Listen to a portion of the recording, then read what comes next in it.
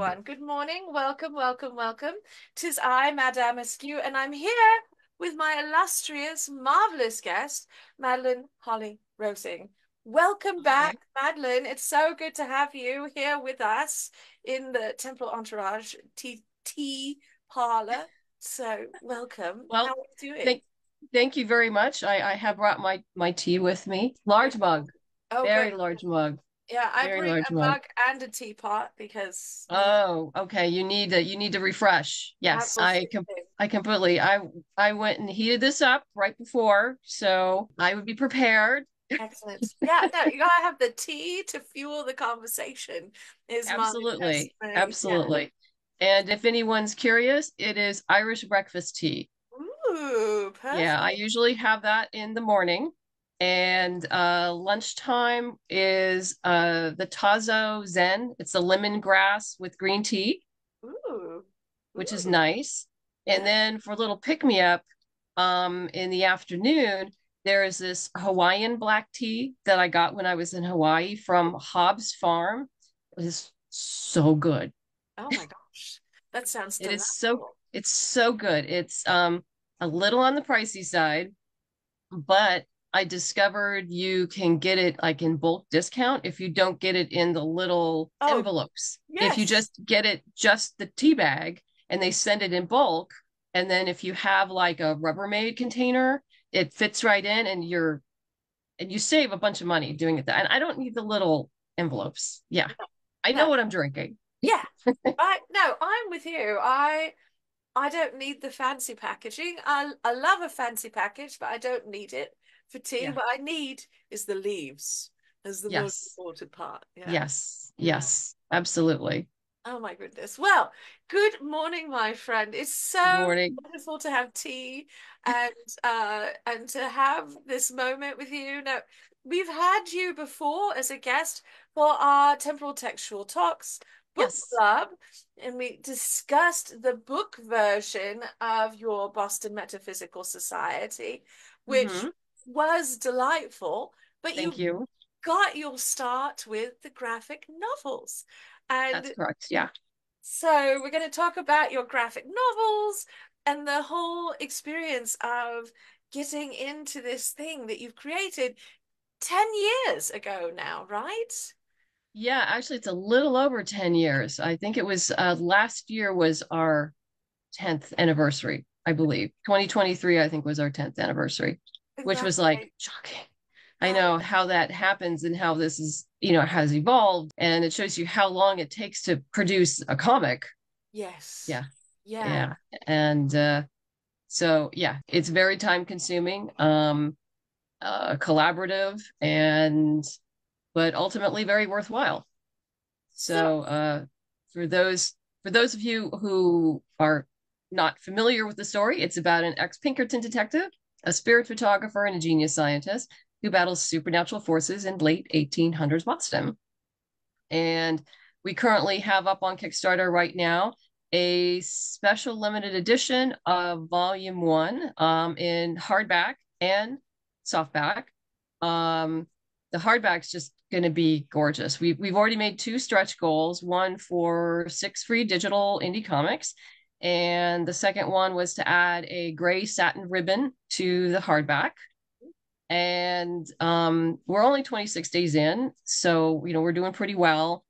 Ultimately, I hope to have like foil embossed. That's one of the stretch goals in the future, just to make this book even, more beautiful and bigger and better. Um, and it does contain our original 6 issue miniseries, which some of you have probably already read. It's been out for a while. The difference here is that we do have a new bonus 10-page story and what I call, weapon sketches from Granville's workshop, which also hasn't been seen before, and pinup art, which, unless you were with me 10 years ago, you've never seen that either. oh my goodness. This Yeah. the one page I've seen of Granville's weapon sketches is Yeah. beautiful and is so quintessentially steampunk. Just the vibe, the style of the art is so stunning. It's going to be a very exciting collection. Yeah, John, who was the artist who did that, did a terrific job with from some very specific input from my rocket scientist husband to make it as well accurate as possible. Oh, I love that. It looks wonderful. And you know, I am admittedly not a huge aficionado of graphic novels. I just haven't consumed that many, which is not to say I don't admire them, Oh but no, I understand. I think that yours is so beautiful. Like the art, the way the art melds with the storytelling is really marvelous. So, can we talk a little bit about your collaboration with your artists? Because you've had a couple of artists, Yes. and how did you first come to this idea that you would do a graphic novel rather than a long form prose experience without beautiful images? Well, the original story started as a TV pilot when I was at UCLA, the MFA screenwriting program, and it was suggested that I turn it into a graphic novel and then resell it back to Hollywood. Meaning, because most executives don't like to read, they like to look at pretty pictures. This is genius. Yes, yeah. Uh, but a funny thing happened during this journey in that I discovered I really like writing comics. I'm good at it, and I love the indie creator community. And it ended up being my happy place. Oh, So I continued on, particularly after the success of when we originally finished the first 6 issues, and then continued on with the 4 sequels, and then Mystery at Pikes Peak, which is on hiatus right now. My artist was in an auto accident oh no. and about 6 months ago, so she's recovering. She's just coming back. So when she's ready, and we'll move forward with that. But in the meantime, I wanted to get something at least somewhat new out there, and so put together. We never had a hardback version before of any of the volumes, and so this has always been kind of on the back burner. So I brought it to the front. So, okay, this is the time to do it. And research, I go through portfolios. Like, I spend a lot of time looking at portfolios. And I was able to get Rebecca Isaacs on board to do the new cover, of which she just knocked it out of the park. Colorist Kurt Michael Russell also did a stupendous job, and it complements Emily's interior art very well. It's really It's not, beautiful. yeah, it's not. I really try hard to find cover artists that don't that like I said, complement the interior art, because they are going to look different. Yeah. It's just 2 different styles, but if they complement each other, it always works well Yeah. for me, and it But kind of enhances everybody's and enriches everybody's experience. honestly, I do love that experience that you are working with a couple of artists, and so everyone's art is elevating each other. I mean, Yeah. your prose, the story you're creating, the verbiage you create for your characters in the story, is also elevating the art and back and forth. There's a real, you know, wonderful reciprocity between you and the artist that makes it even more. And I think that's genius, Madeleine. You are good at this. But I love that this experience that so many of us as artists have, where you have a plan. It seems very pragmatic, very practical plan. You're going to create this graphic novel and you're going to sell it back to Hollywood. 10 years ago, steampunk was very much like hot thing in media. They wanted steampunk stuff. They wanted those properties. And that's just not what happens sometimes. That practical plan, well thought out, does not work out. And instead, you're on a ride of your life that is strangely working out, right? Yeah, it I really enjoy it because I'm in control of my own destiny and not dependent on a gatekeeper. Oh, yeah. Yeah, Yeah. yeah. Because I mean, I've done the ride. I've optioned things in Hollywood. I've written treatments. I've done um unfortunately never had anything produced. Not unusual. No. But yeah, I've gone the ride where, I've had great producers attached and it's gone up, they've gone to even better producers, and then it's gone up the ladder to, the president of the even bigger company. And then they decide, oh, we're going to change our business plan from family movies to horror. Oh. And then 2 years are gone. I mean, because that takes 2 years. Ugh. And that also includes rewriting without being paid, by the way. That's why Oh, there was a writer's strike. yes. Were you, as an aside, were you part of that strike? Were you striking as well? Well, I supported it, but I'm not WGA. Okay. Yeah. Yeah, but I definitely supported it. 100%. And Yeah. yeah, oh, absolutely, because I had been through that grinder myself. Yeah. And one of the reasons if someone wants to come make a live action or animation of Boston Metaphysical, um, that's great. I haven't been actively pursuing it just because when the right partner comes along, great. Yeah. If they don't, they don't. I'm just not going to stress that at Well, all. and you are able to make your art. This is, I think, a really important thing that young artists don't always hear is that your success does not have to be meteoric or viral or, raking in the millions and millions of dollars to be valid as an artist.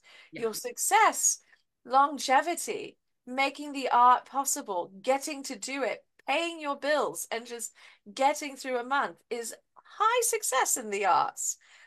And that does not get talked about very much. Yeah. And particularly in independent comics, uh, we were actually self-sustaining, I think about 3 or 4 years in. Oh, wow. Yeah. So Wow. it was paying for itself, 7 years ago. That's amazing. And so when that was happening, it's like, okay, we have a thing here. Yes. We actually Well, have a thing where it can keep on going and growing, and that's why I went on. And well, I'd always been writing the short stories on the side to build yeah. canon, but Yeah. we talked about the before for Yes. Prelude. For those of you who don't know, I have two prequel prose books. One is called Prelude, which is an anthology, and the other is A Storm of Secrets, which is a prequel novel. And then we did the audio drama. So it works across many platforms, and which is really interesting. And you know, I've had was there was a gentleman last time I was at Wild Wild West in Tucson. There's been a gentleman I've been talking to for years, but he is partially blind and can't really read graphic novels. Yeah. But he always wanted to support, but he says, I can't read them. I said, that's fine. No, no worries. We'll chat, have tea. Yeah. And then we came out with the audio drama. And he was absolutely thrilled Oh my God. because he could actually now enjoy the world I had been talking about, because we had it in audio. We had a new story in audio format. I love that. Do you So do you it's think you'll nice. do more audio things with your work? Um, I would like to. My production team is kind of dispersed out into the world, and it is incredibly time intensive. Hmm. Um, I would say unless something significantly changes, probably not, Hmm. just because of the time. I'm essentially a one person show. Right. Yeah. Yeah, you're the And whole team. yeah, well, I not entirely the whole team. I hire very good people. Uh But But by that I really mean that you are marketing, you are creating, you are doing the accounting and the business yeah, planning and all of that crunchy stuff that is not even getting the art on the page yet. Um, correct. and then you hire people and then you are managing the people and managing your team. It is a huge undertaking as a Yeah, single person to do all of that. yeah. No, it is. And you've tried to figure out ways to, possibly bring on a virtual assistant or something like that. I just haven't figured that out yet. It's hard to Yeah, find the balance of getting the help you need and still having the sort of ability to make certain everything happens and pay your bills, right? And pay people correct. fairly for their labor. I know because I've read your work that you have that sensibility that people deserve respect, humanity, fair compensation. It, of course, does not surprise me that you supported the WGA, not only because you're an artist and you can see the writing on the wall, but because you write about equity, fairness, the discrepancies in wealth, and these are all things that you are tackling in your works. It Yeah. spills over to being an artist. Do you find that your own lived experience is part of what is inspiring the stories you're telling in your Boston Metaphysical Society universe? Well, yeah, of course. Uh, it all kind of spills in from, my lived life of what I've seen. Um, I've often, people ask me, well, which character are you? Oh, Between the three main characters. And all I can say is I'm a little bit of all of them. right. And they'll say, like, well, which is your favorite character? And most people expect me to say Caitlin, but it's actually Granville. Oh, he's so great. He's a great Uh, actor. because he's often the smartest guy in the room, and and and he's just really interesting in what he has to go through, because the world I've set up obviously parallels our own in many ways. In other ways, it differentiates, like, demons and ghosts and such. Right? Uh, yeah. But his experiences, and as you've noted, the themes that echo through all of my work have to do with racism, classism, and sexism. But I also work very hard not to lecture it Yes. about it, but it's simply organically what these characters have to deal with. And Yes. sometimes they can deal with it in a positive manner, and sometimes they can't. And that's very real. I think Yeah. that's, for me, that's part of the longevity of your work and something I think is so critical to any kind of storytelling, but especially in something speculative like steampunk, where you are really changing the nature of reality, you're shifting history, you're adding all of the trappings of steampunk landia to your story, having it being grounded in these very real human experiences makes the story resonate, I think. Yeah. Yeah. Yeah, So I think so too. And I also like to do a lot of world building. The things I like to read have very deep world building. So clearly that's going to be reflected in what I write. yeah, it is. Madeline, Yeah. it absolutely comes through. I love that so much about your stories that the moment I first picked up Prelude and I was like, oh, Madeline's doing this thing I love, talking about classism and not just like wafting a feather at it. You're really talking about it. And it never did feel like preachy or like you're just lecturing us about it. You're talking about it as an organic part of the story. It's really well handled, very beautifully balanced. Thank You're thank you. welcome. It's one of the things I believe that's not talked about a lot in American culture, is that we don't have, say, the hard to find royalty, aristocracy of European nations, but we are still a class-based society. It's just talked about differently. Right. And I think there's a pretense that we don't have classes and that you can move Hmm. across the classes with ease in Yeah. the United Oh States. no. And that's not the case. Oh no. Oh No. no. And it's an important topic when really when addressing anything, but when looking at the 19th century where that discrepancy was so large, it's a very important aspect of the conversation. And these days, it's very reflective of modern society too. So Yeah. it's very timely. I, of course, I don't know what other readers are experiencing, but for me, that's part of what continues to keep your stories so fresh, along with your really, honestly, your excellent characters. So, but Thank you.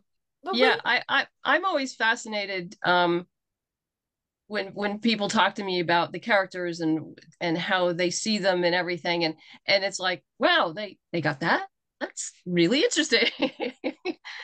And sometimes it can be an inspiration for me because I'll get like an inkling of an idea from a comment, and then it'll go from there.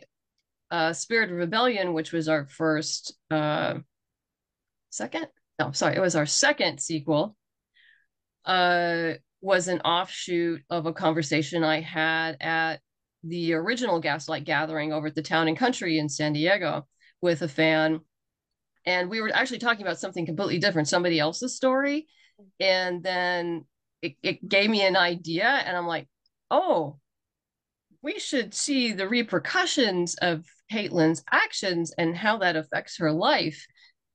And then came Spirit of Rebellion. oh, So it's always interesting having conversations with people about your work or reading reviews. I don't read too many reviews because they, particularly on Goodreads, which is like crazy town. it is Um, crazy down. it is crazy town.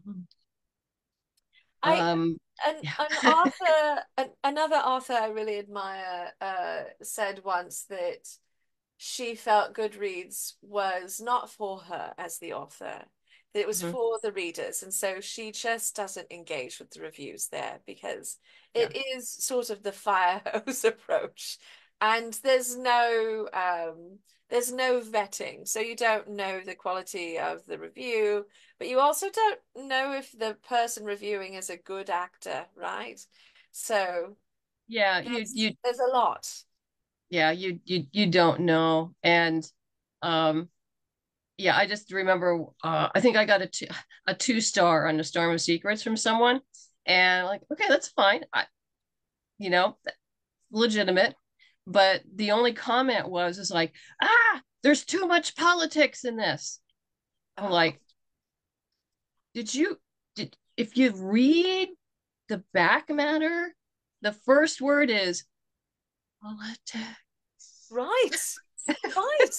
But also, if you've read the original, the politics is also there. I mean, Yeah, yeah, it's never not baked into your story. And yeah.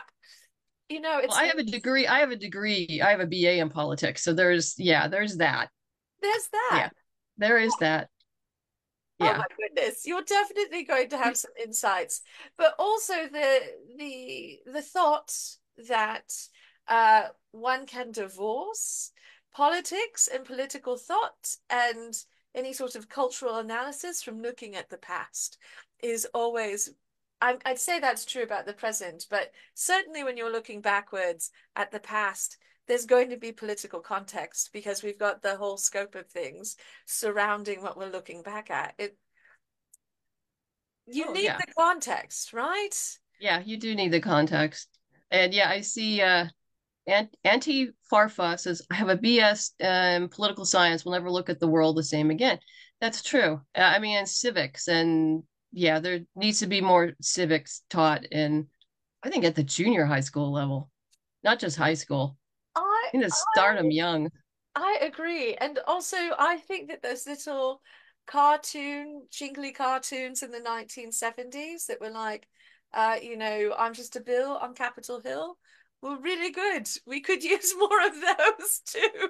Just a very quick snippet for how the political system. How laws are made. Yeah. I have to give huge credit to Josh Gillian, who does he's the Legal Geeks, Oh. and he does panels on at almost every major convention that he can get to. He's out of San Jose. He's a lawyer, and what he does is he uses pop culture to explain American jurisprudence, and it's fantastic. And the most famous one he did was the court martial of Poe Cameron, and this was at San Diego, I think, a few years ago. It was or pre-pandemic. It may have been pre-pandemic because I know it was standing room only. They had to shuttle people out, but he brought in. He always brings in like real lawyers, appellate court judges, district attorneys, prosecutors. He hired an actor to play Poe Cameron, and he had his own defense attorney, and there was a prosecutor, and the audience was the jury. And Ah. so they did a court martial of him and walk through. And so by entertaining the audience, they were being taught how American jurisprudence functions in a trial and in a courtroom. And eventually they did vote to convict Poca of of dereliction of duty. Um, Actually, not dereliction of duty. It was he ignored orders. That's right. From in the Star Wars movie, he ignored orders. He was He did. ordered not to do something, and he went and did it, and a bunch of people died. Yeah. Yeah. Yeah, yeah. That's that's fantastic. I love that whole concept of bringing information to people in a way that's entertaining Yeah. and engaging. So that's that's like a type of pedagogy that sometimes gets lost. And Mm-hmm. it makes panels sound like, well, we're going to class time and we're going to learn things, but you are, which is sort of beautiful. You are, and he's done things like insurance claims from a kaiju attack, or something like. Yes. Oh my Oh goodness. yeah, So no, good. so yeah. I don't know if he still has the podcast, The Legal Geeks, because he used to. I don't think he has time for it anymore, but he does do the panels. So if any of you out there are at a big con where he's at, absolutely go to the panel. You will have a blast. It'll be very interesting. You'll learn something and you'll be entertained all at the same time. But I mean, I really think what he's done is just genius. That's fantastic. Thank you for Yeah, sharing him yeah, and introducing us to his podcast and his name. I'm certain that wherever he streams his podcasts, they're still available. So yeah. They listen to probably his are. back catalog. Um, because it sounds really fascinating. And these are things that I know I think about when I'm reading different stories or engaging with media. What are the consequences for the average person? So, but this sort of brings us a little bit to this wonderful thing that happens, as you say, the independent creator community. Mm-hmm. And I think is critical to have this kind of fecund ground where you are around other artists and talking to each other and learning from each other because it helps us all sort of expand our art. And I'm curious, you mentioned early on that you're an avid reader and that other things, you've been reading other things, inspired by other things. What are some early things that kind of inspired you to get into steampunk? Was there a book or a few books that were just sort of like the thing that made you want to make your own steampunk stories? Um, well, it wasn't really so much that it was by accident more than anything. Oh. When I wrote the original TV pilot, I think it was called 1900 Detective Agency. It was uh set in late 1800s, male female detective, and that's how it kind of originally was developed until a friend of mine suggested that I redevelop it in a steampunk world. And so I had heard of steampunk, didn't know a lot about it, and then just went and just did research, Wikipedia. Uh, it was a long time ago, so I'm not quite sure what I read at the time. But then I agreed with him that it was a great setting for kind of a marriage of my love of history and my love of science fiction. Yeah. And so it worked really well. So I did redevelop it and then sat down to for a new name. And it's always been set in Boston for story reasons. And so I said, okay, if we're talking about ghosts and demons, what are the words? I mean, I had lists of words of and types of things. I didn't want to see agency because agency was like, that's too modern. And club has a different ring to it. Yeah. And so I was literally like circling and diagramming different names until I came up with Boston Metaphysical Society. I It's went a like, great title. that's it.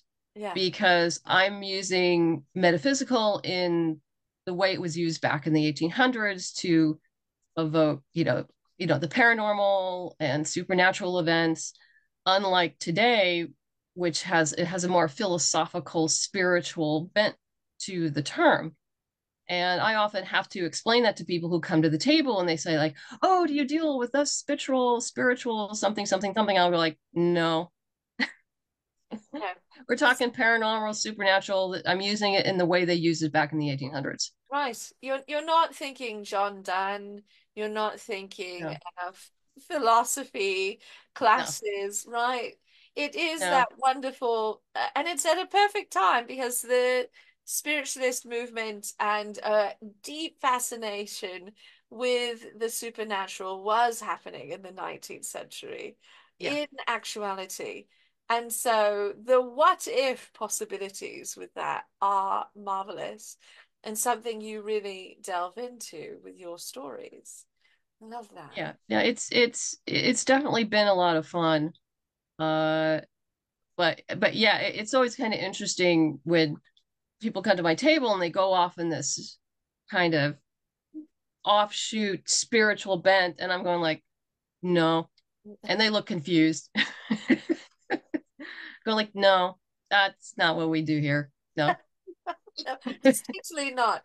I mean, I personally prefer what you are doing with your stories. Everyone's mileage may vary, of course, but I think that you do a wonderful job of balancing the fantastical and the science fiction in this wonderful steampunk melange, which is I think 10 years ago, 12 years ago, when steampunk was sort of at a peak, there was a lot of debate, a lot of online bickering about whether or not steampunk could have magical, supernatural, paranormal elements, if that was okay.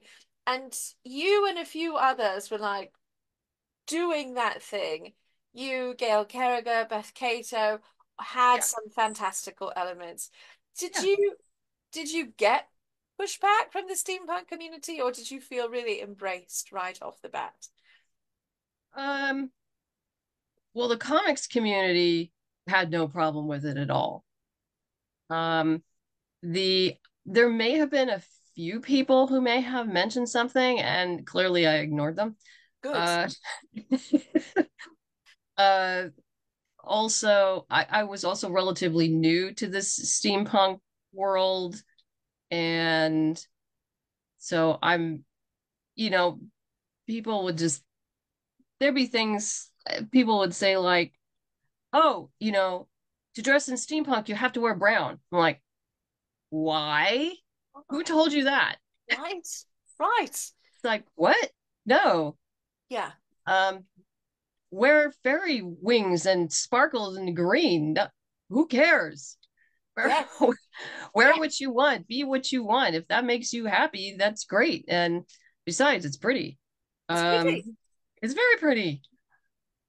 But yeah, it would come to me in different ways in that other people will come, maybe because I'm older. I don't know. I'm older, I'm a woman, Yeah. and people would talk to me, particularly younger women, about pushback they had had, and I'd say like, ignore them, and they'd be all happy, Yeah. and they'd say like, oh, I'm gonna go do my thing because you said it's okay. I said, well, one, you don't need my permission, and two, yeah, go do your thing. Don't listen to them.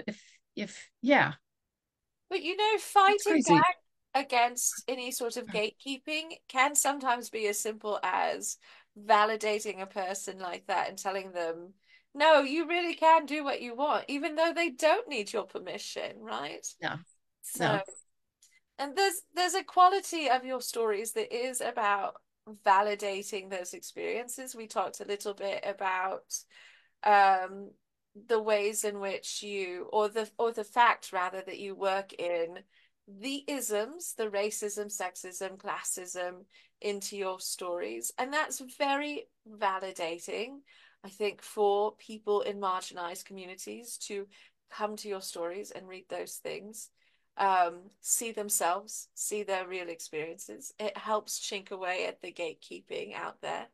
yeah. It I I know that this is like a lived experience for many of us, and I'm fairly certain you've had your own experiences in a variety of realms, with sexism and classism, and Yeah. you know, born witness to racism.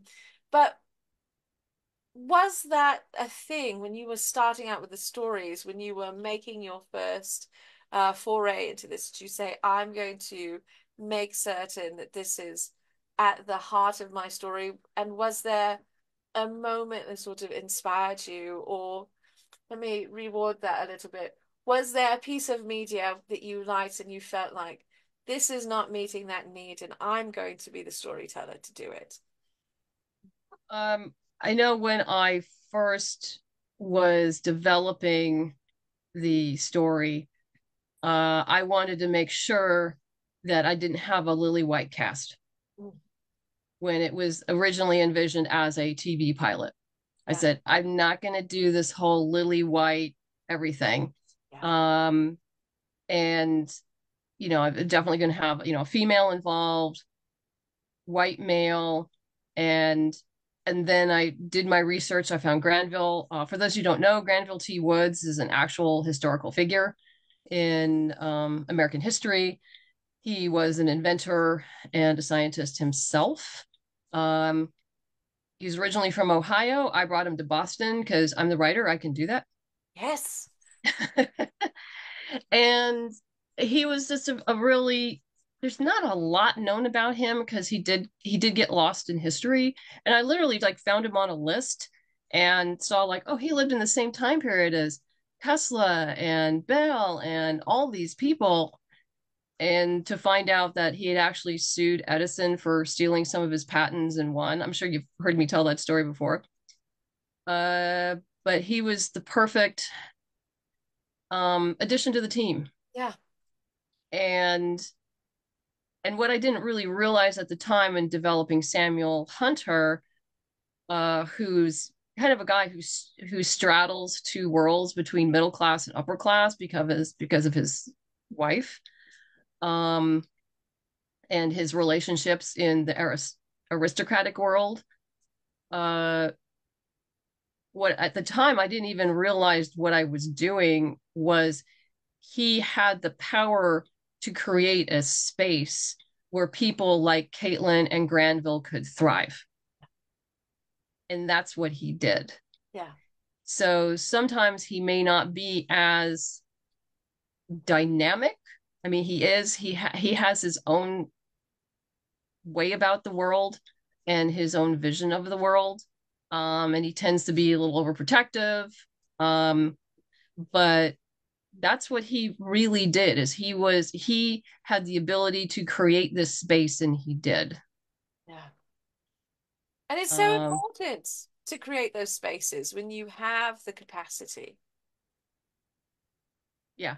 um because yeah, he had the ability to do that. Coming, he was well educated, uh, and and as a former Pinkerton, he had skill sets, but he also I don't. For those who haven't read the first volume, I don't want to give anything away or from or Storm, but yeah, he has a very dark past and trauma ridden, and he's trying to deal with it, and not always in the best way.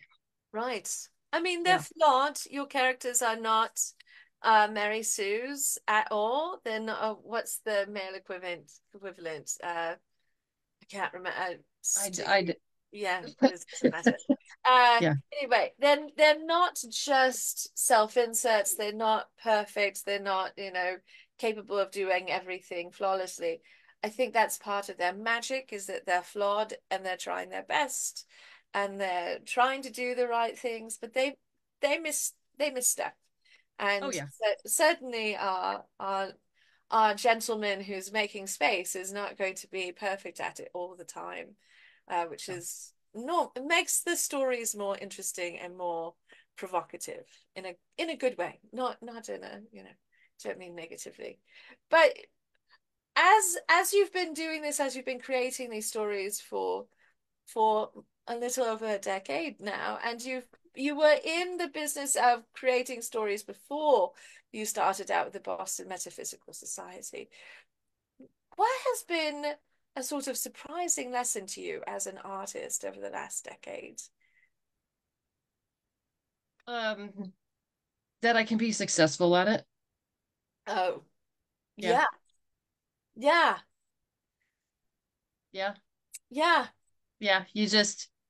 You don't know. And I was at a con a year ago, and talking to some other writers, and I think I mentioned like, oh yeah, such and such is doing such a great job. Oh, I think I was talking about Shelley Adina. She was a Oh, guest of honor at Clockwork, yeah, and she and I were chatting it up the whole time. And she's a marvelous writer, fabulous human being. Um, I guess I'll see her in about a month. Um, there's another woman there who, and I was talking about like, oh yeah, I'd love to be at Shelley's level. She's doing all these great things and da da da. And this other woman looked at me and she goes, I want to be you. yeah, And I'm like, oh, yeah. that's so nice. Do you really want to? Do you really want to do that? Yeah. Well, there's that tension, I think, as an artist.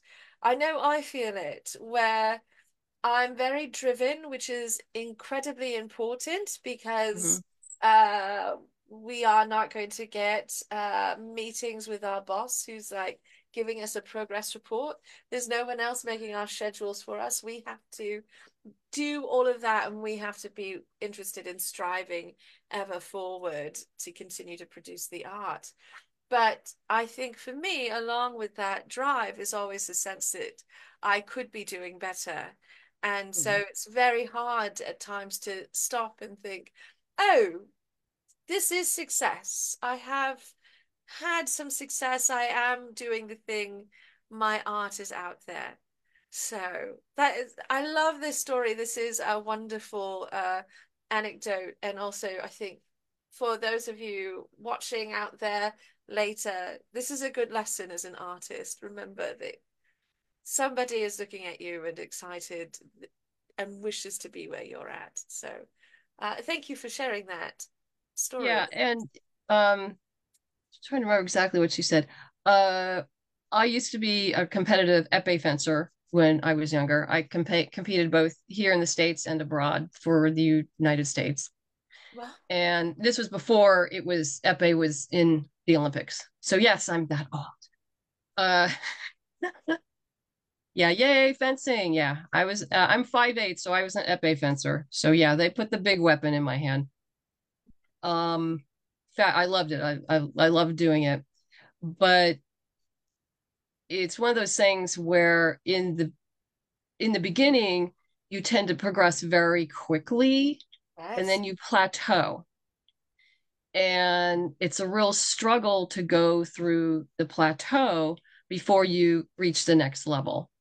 And so you do have to have the discipline and the mindset of like, okay, we've plateaued, we may have to be at this level because there's other things happening in life Yeah. where I just can't devote the energy or what's going on. Um, but that too, if you keep pushing in small increments, you will get farther along. And yeah, what you notice, particularly in fencing, and I think in life, is yeah, like I said, you progress very quickly in the beginning, you plateau, and then every step after that is baby steps. Yes. Just tiny, it's baby steps, and you improve incrementally, tiny, tiny ways, and uh and it's hard. You have to go through that in order to get to the next level. Sometimes it is unendingly hard to It to can be. It can last a long time. It can last a very long time. yeah. And so, fortunately, I think I had the background. I brought it with me. I brought that lived experience with me, and which has been helpful. And I see Alicia going, damn, technical fencers are both difficult and fun to fight. Yeah, that's true. And yeah, I trained with the men as well, which, well, that was both good and bad. I'll put it Oh, that way. Both yeah. mostly good, mostly good. Once you get to a certain level, uh, the guys usually like fencing with you because they can practicing because they can work on technical aspects of their game. But yeah, and you get a lot of bruises. But yeah, well earned, I'm certain, bruises. Now, Alicia is our resident sword enthusiast, fencer, and historical fencer. So Oh, cool. I know that she is probably delighted by this turn of events. And I don't think I knew this about you, that you'd been really astounding épée fencer, and that was one of your passions. But I absolutely see the connection between doing something rigorous like fencing and then being an artist, because art is rigor. Like, you must be rigorous to do art. You Yeah. must have that dedication to be successful. And it's sometimes very tiring because the struggle is continual.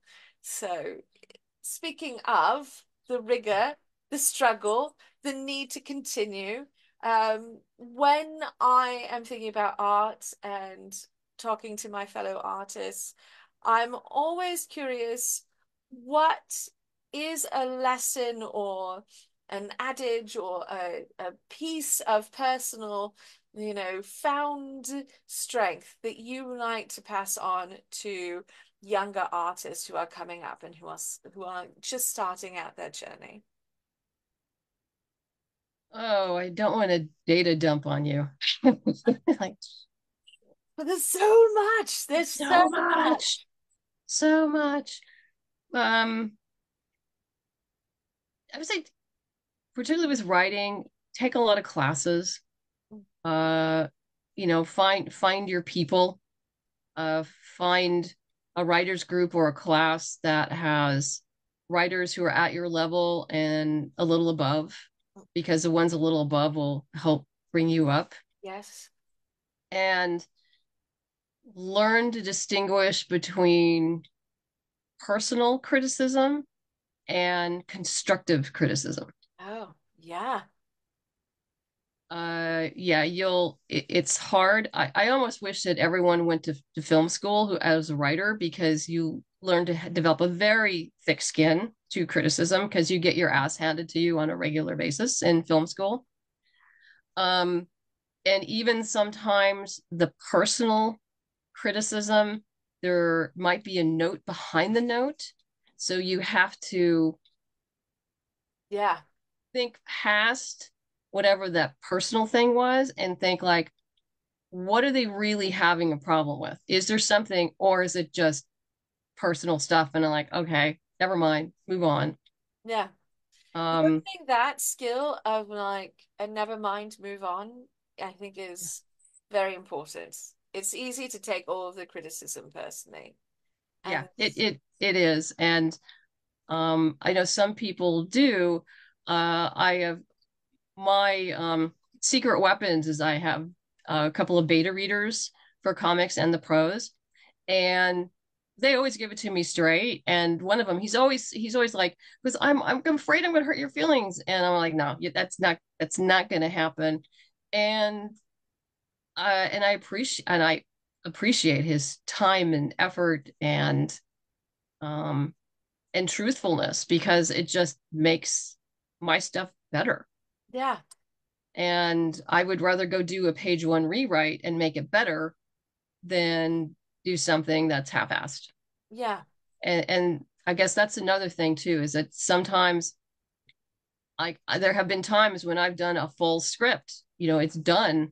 And my manager at the time would give me say like, well, what if it was like from this point of view or that point of view? And I'm like, oh, she's right. oh She's no, absolutely right.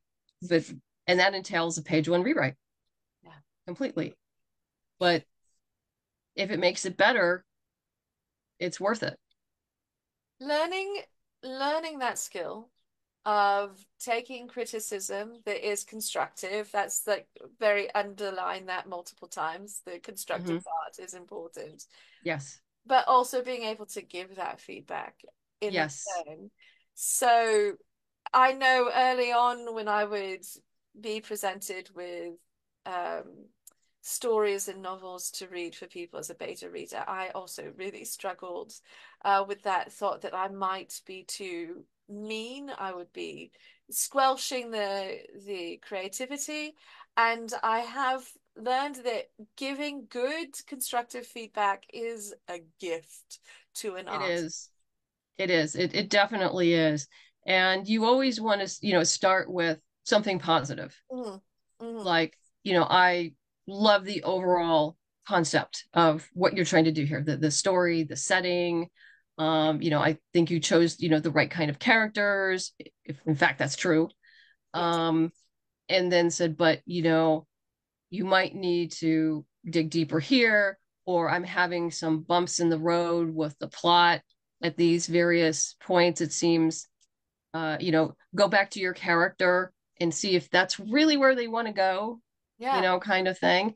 And I've often found when I'm writing something and I hit a bump, that the answer, I've already written the answer and it's back here somewhere. And I have to go back and find it, Yeah. that I've already solved the problem that I've run into. And that happens to me now like all the time. It's like, okay, I'm having a problem here, and then I go back and find the answer back here and pull that out and solve the problem. I love that. Yeah, just going back to your own work and the truth of your characters. That's beautiful. Well, Yeah, because Madeline, oh, pardon me, please go ahead. oh, that's right. No, it's like sometimes it's you've written it unconsciously. It's just from your subconscious, and you don't Yeah. realize it. You're just like, Right. yeah, And I know that you are an author who has a plan when you are writing, but even with a plan, it's possible to be in that state and miss that you've already made your solution or have your answers in the story. So going back to the work, that's oh lovely. yeah, yeah. Yeah. Well, my friend, I realized that I could keep talking to you for an infinite amount of time. And because you are a delight. And I just want to, before I open it up to questions from everyone, I want to say that you also have, not only do you have these beautiful Boston Metaphysical Society books, but you do have resources.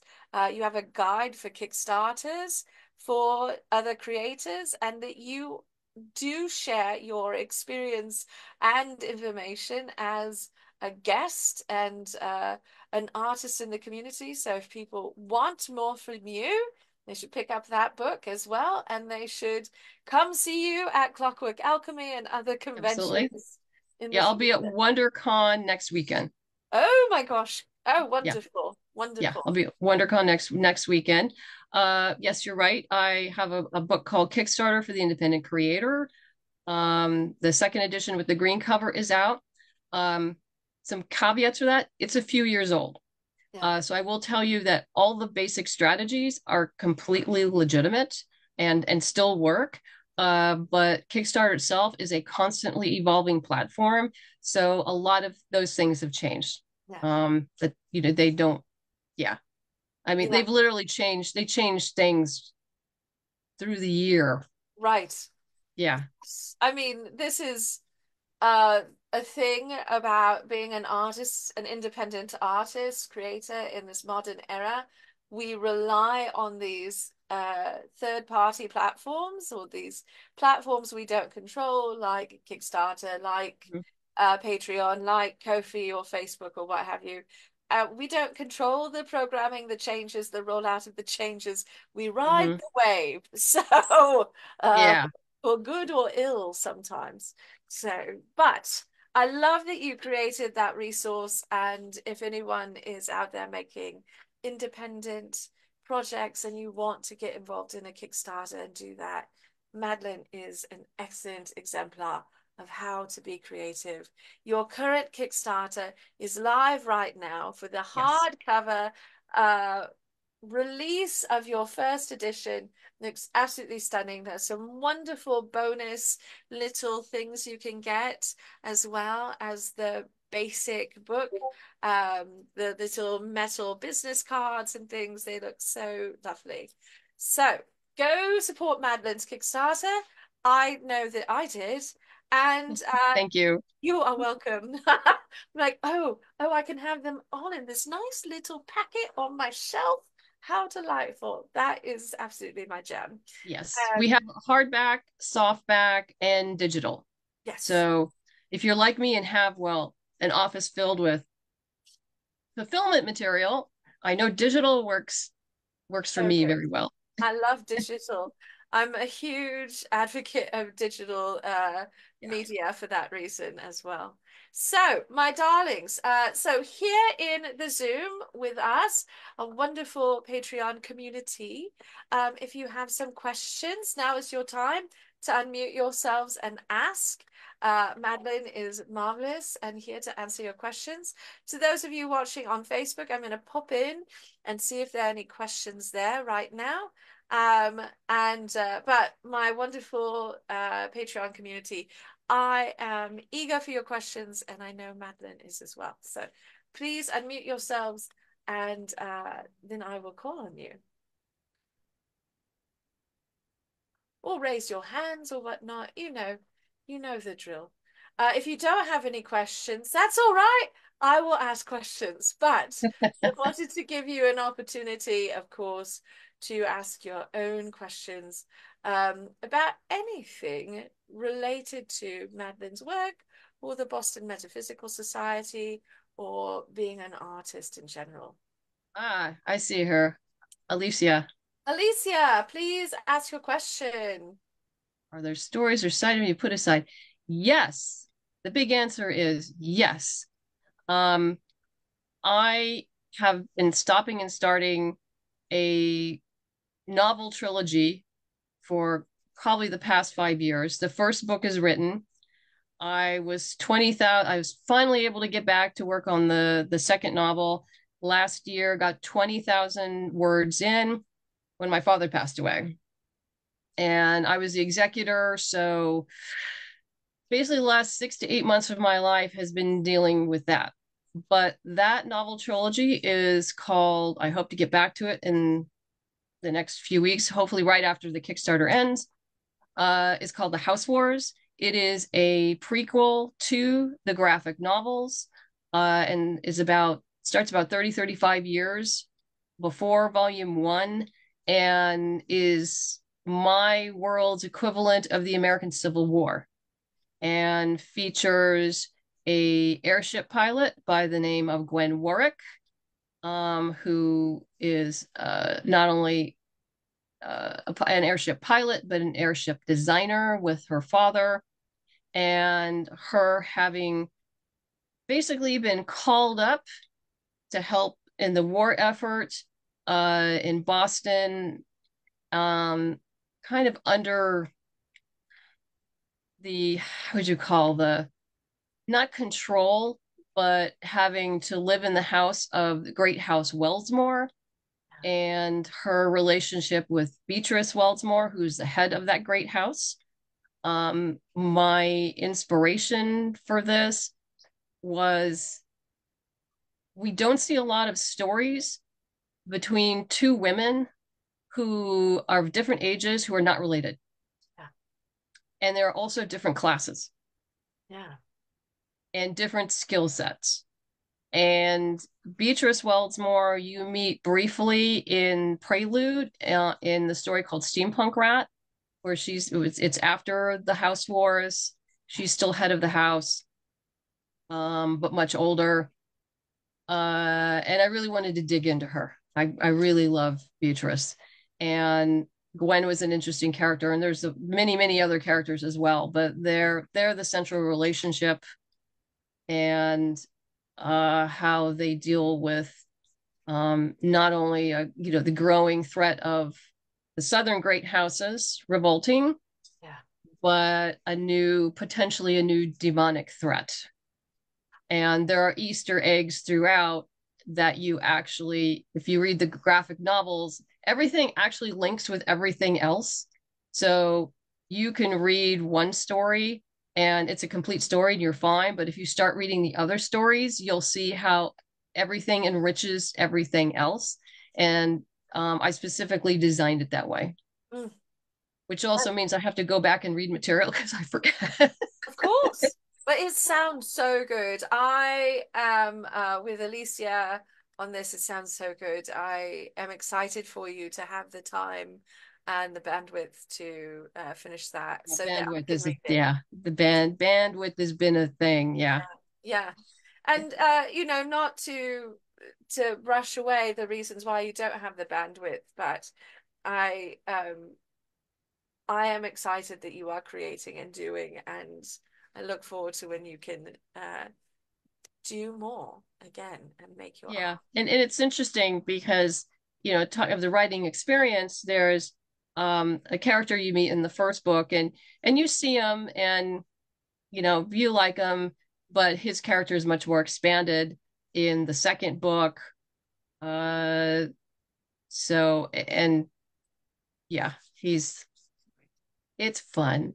Well, you know what this means. First of all, clearly we have to have you back to book club to discuss your other novel. That rather than just Prelude, we're going to have to get in to the other Boston Metaphysical Oh, Society Storm of one. Secrets. Storm of Yes, Secrets, yes. and then when you finish this work, we're going to have you back for that. Oh no, more wonderful things to read.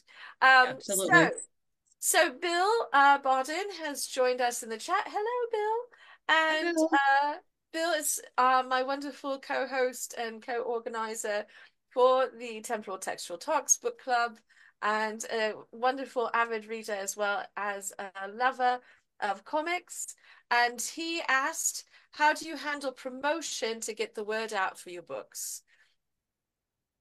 Um, I do a number of things. I have I have multiple newsletter email lists that I use.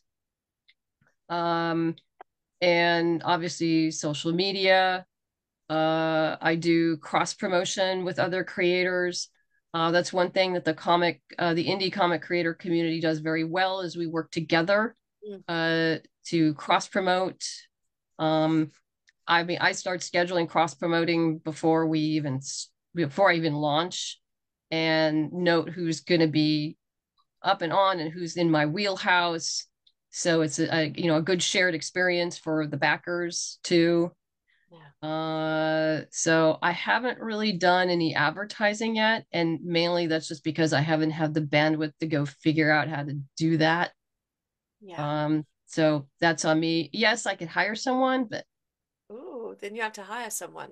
Yeah. yeah, and it would have to be someone I really trusted because we get slammed with spammers uh before even before we launch. Like I have, the coming soon Kickstarter launch Right. page Right. and I got that up and hadn't even started advertising yet because I go on my own schedule of Right. when I'm going to do things. And I'm already getting hit, and they're going like, "Well, you have only 10 followers, and blah blah blah. You'll never." And I'm like, "Oh, go away. Uh, I know what I'm doing, dude. Go away." Yes. And in the Yes. next week we have 300 followers. So yeah. Um, and being consistent with the newsletters, I just do it once a month so I don't make people crazy, and I try to make it fun and not a deep read. And so people just know, okay, this is going on. Okay, this is fun, and then move on for their day. I love that. I love that. Yeah. Um, so Christina says it's always fun to see you in person. What are some conventions you are scheduled to attend this year? And I'm going to add to that question, is this information people can find out by joining your newsletter? And how do they join your newsletter? Yes, you can find it by joining my newsletter. You can go to my website or either my Facebook page. I believe there's a link there, and also on my website, I believe. Uh, don't use a contact form. That's been funky lately. That's not quite working yet. Mm, Yeah, but yeah, I believe there's a form there. Uh, where else is there that you can just link? Um, yeah, I think those are the best things. Also on my website, on the blog. yeah. I just recently posted one yesterday, and at the bottom I always put, upcoming events. And there it is.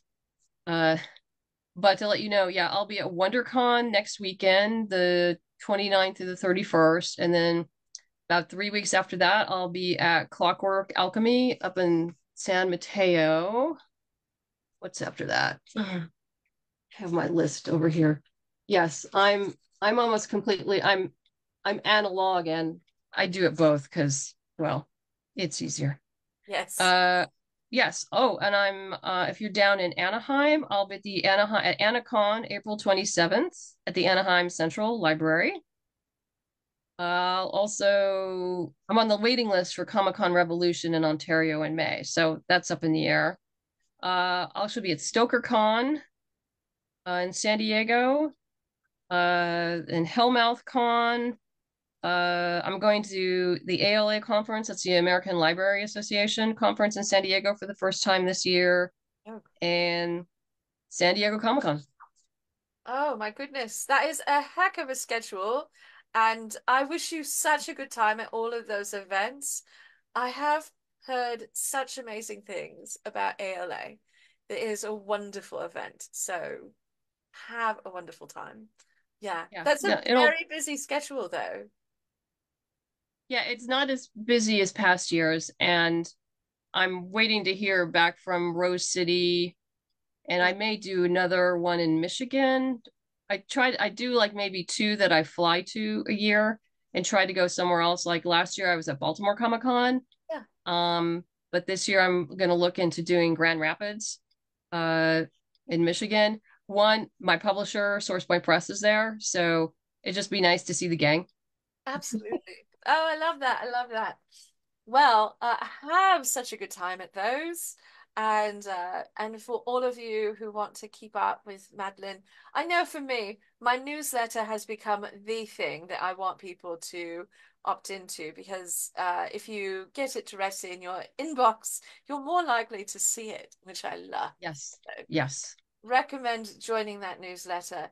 All right, Tracy asks, um, where can people find your audio drama? Oh, one, it's one of the add-ons for the Kickstarter, so you can get your own download there and you know help keep us going. There's also a cool flash drive and a CD if you prefer a higher sound quality WAV file. We do have CDs. And also it's on Spotify. Excellent. Also on Spotify. I love that. That was fantastic. So, I haven't listened to the audio drama, and now I know what I shall be doing. And I love an audio drama. I've become a lover of audiobooks. Yeah, I know that there's a lot of production and time and cost in doing them, but if you've got one, then it should be enjoyed. So, thank absolutely. you. Thank you. All right, my darlings. Any other questions today from our wonderful Patreon community or over here amongst our dear friends on the Book of Faces? I don't see any more Facebook questions, but friends here in the tea parlor. Let's see.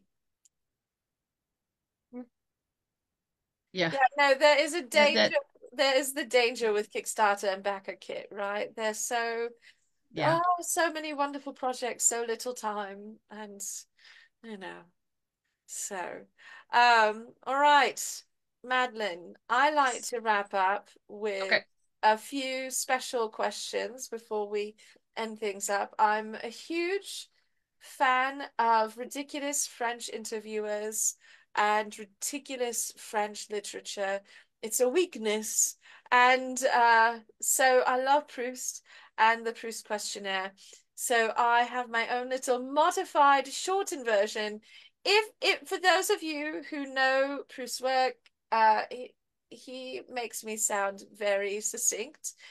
He is wordy, and he had a questionnaire that was like 30, 40 questions long to get Oh to my know God. people. Yeah, no, absolutely out of control in Proust form. But I have a much shortened version, and so I'm just going to ask you a few questions to wrap up our wonderful interview conversation today.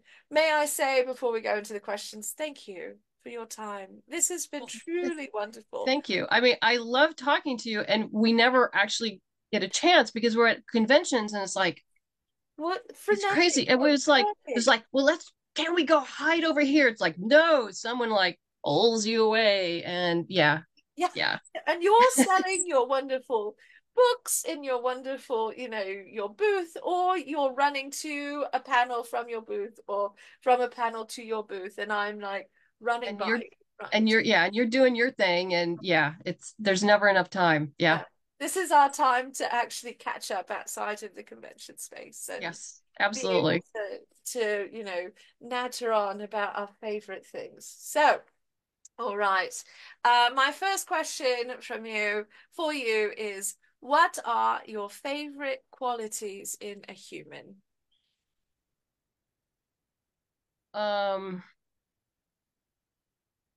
well, honesty, having respect for other people, and a sense of humor Oh, good and quality. intelligence Yeah, and intelligence. yeah.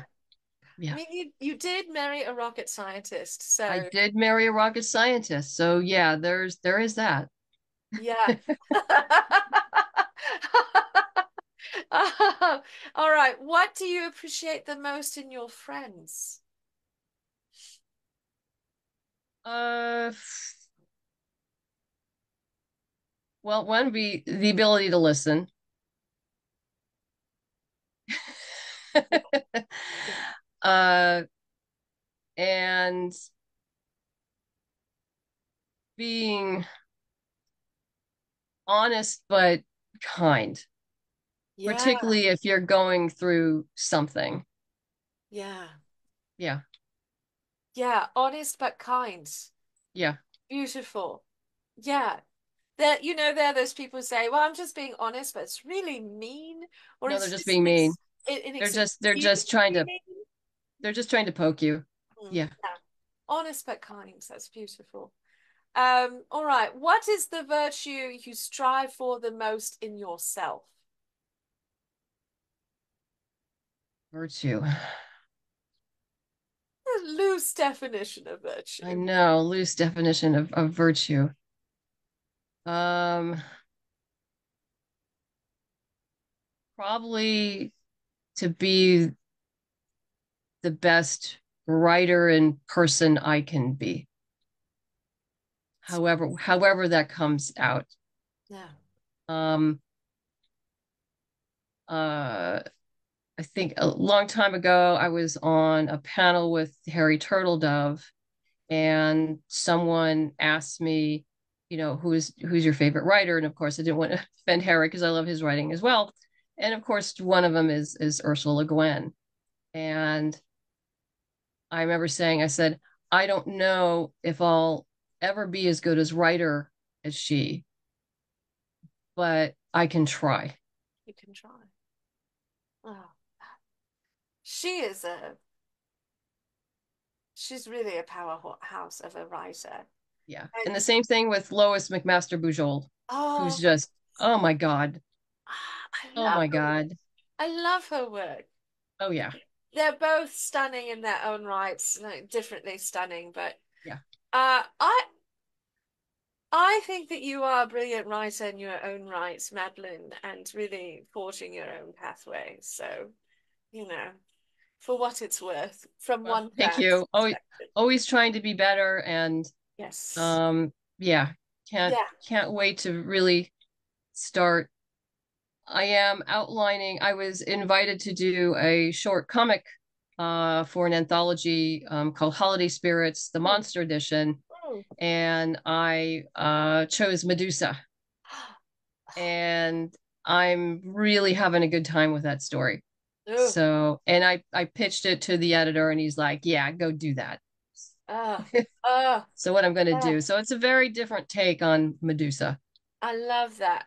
And I love Medusa, and I love the reimaginings of her story that are happening now. So I'm very excited to see what you do with that. All right. What is your ideal occupation for an afternoon? And by occupation, I mean like thing to do, not necessarily a job. For a hobby. Yeah, a hobby or doing nothing can also be an occupation.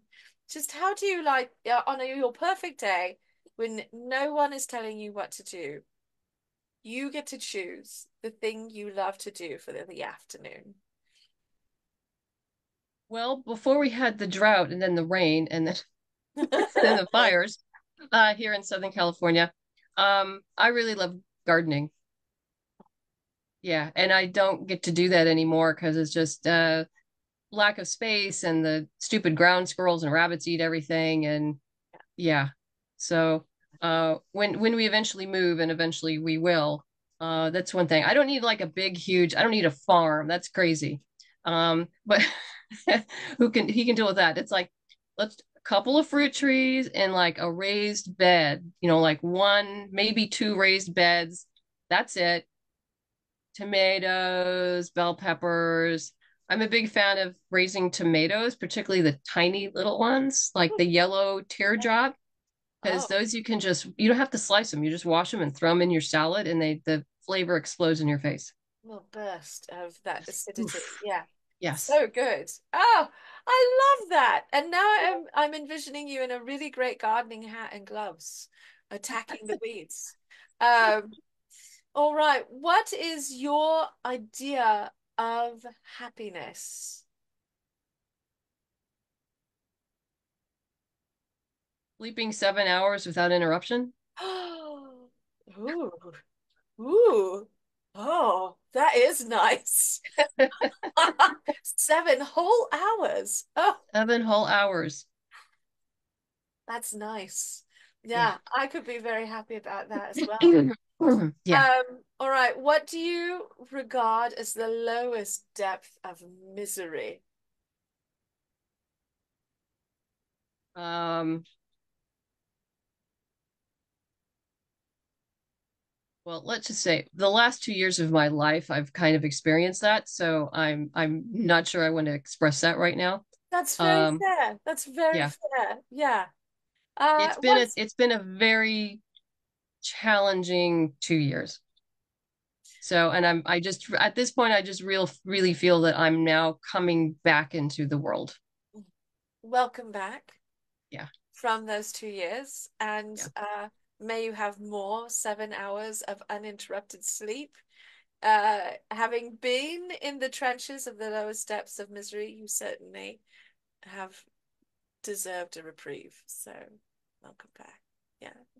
All Thank right. you. This is a good follow-up to that. What is your favorite swear? Oh, um, it would probably be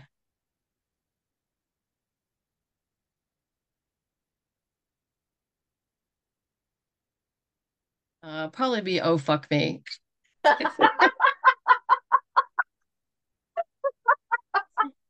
That's good. Yeah. I feel like the frication and the sort of mouthfeel of the word fuck makes it singularly peak swear for a lot of people, but in so many beautiful iterations. My background is in linguistics after I got out of the high rising, very affluent world of opera. And it's just such a good word. Such a good word. So, final question. Okay. What is your personal motto? I'm not even sure I have a personal motto. Yeah, it never occurred to me to have one. Um,